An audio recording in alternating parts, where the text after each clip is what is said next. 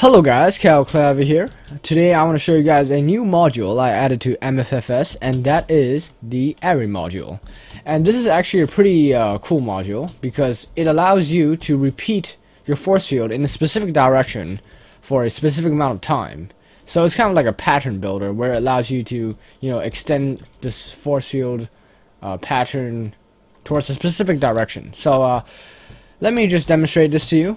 Here we have a very average cylinder force field. As you can see here, it's nothing too special. Now, let's put an array module in, and bam! The cylinder module is duplicated here in this pattern. And the reason why it goes towards this side is because I put it in the front slot, so this is the front. And if I move it to the left, it will go this side. If I move it to right, it will go that side. And if I move it to the back, it will go that side. And it also works if I put it up or down. So if I put it down, it will go, well, it will make it taller. If I put it up, it will make it, higher. And this array module works with all types of all types of projection modes. For example, let's say we want to do a sphere. So let's put sphere in.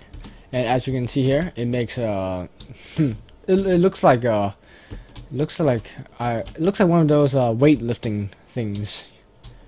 Yeah. Anyway, you can see the use of this. Now the cool thing is, if I put more array modules on, it would stack and it would get higher and higher. So the amount of array modules you put in is the amount of repeats it creates for this pattern. So this is pretty useful if you want to build like a building that has a lot of repetitive features to it. For example, we have, let's say we want to build a castle wall. So let me take a custom mode, and this looks like a good template for a castle wall, that is. So let me right click this and right click top, and then say the field structure and put the custom mode in. And as you can see here, it just makes this one little section of the castle wall. And if we put some array modules in, it will repeat this pattern a couple of times. And let me just see what this looks like with a camouflage. It will only camouflage actually the first part, but the rest of it will actually be built if you use the field stabilizer. Yeah, onto this repeated force field, that is. So it's a pretty cool feature that you could use for your let's say builds, or if you're gonna build like a huge castle or some kind of wall. This is like a pretty cool turret, and I hope you guys will like this feature. Oh yeah, one more thing before I go. As you can see here, I fixed the problem with stone slabs not working with camouflage module, and now it's working pretty well.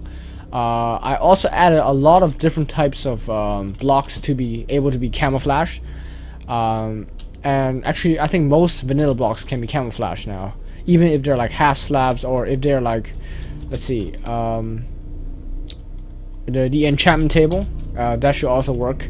So I hope you guys will like all these new changes to MFFS 3.5, and have a nice day.